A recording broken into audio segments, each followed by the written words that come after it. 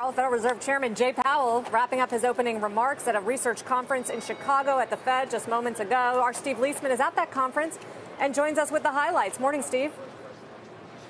Yeah, Sarah, Fed Chair Jay Powell stepped out of the normal idea that he was going to talk about, which was this conference about looking at Fed strategy and tools of communications, to address specifically the trade issue and the possibility of greater tariffs. And he said the Fed is paying attention. We do not know how or when these issues will be resolved.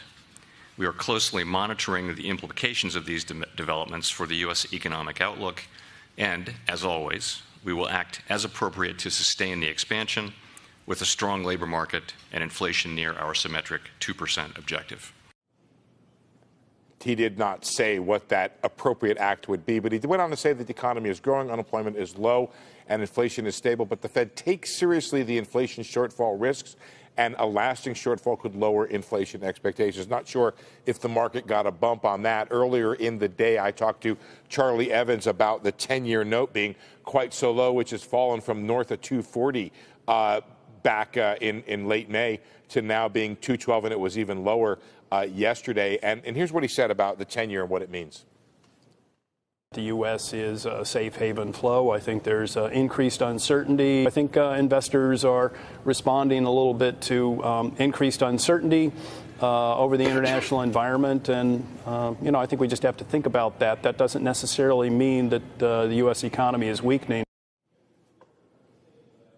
So Evans seems more likely than others, perhaps, to cut rates in order to address the possibility of an inflation shortfall, though he said policy right now is in a good place. And we'll get a feel for how Vice Chairman Richard Clarida feels about that issue when we interview him later today at 1:15 Eastern Time on The Exchange. Sarah.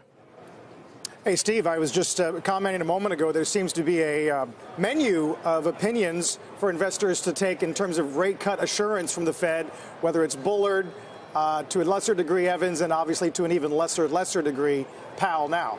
Who do we listen to besides the chair?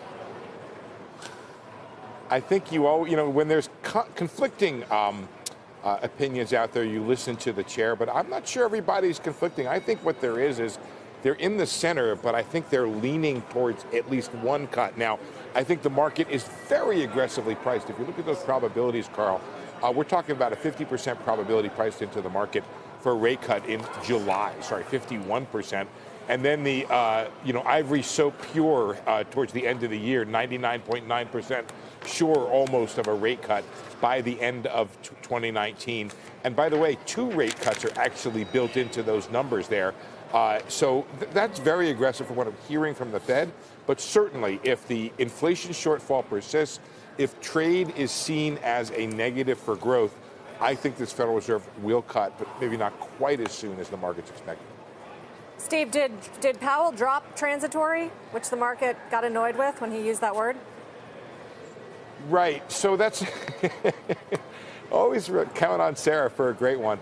So I noticed the lack of transitory, but I also will notice that he's not really addressing the current issue of the inflation shortfall. He's talking, Sarah, if you read the speech, about the theoretical shortfall. He also called inflation stable. So I think you are 100% accurate to note the absence of that word. I would just wonder whether or not there's it's meaningful that it's not there this time around. But stay tuned. You should find him, corner him, and ask him.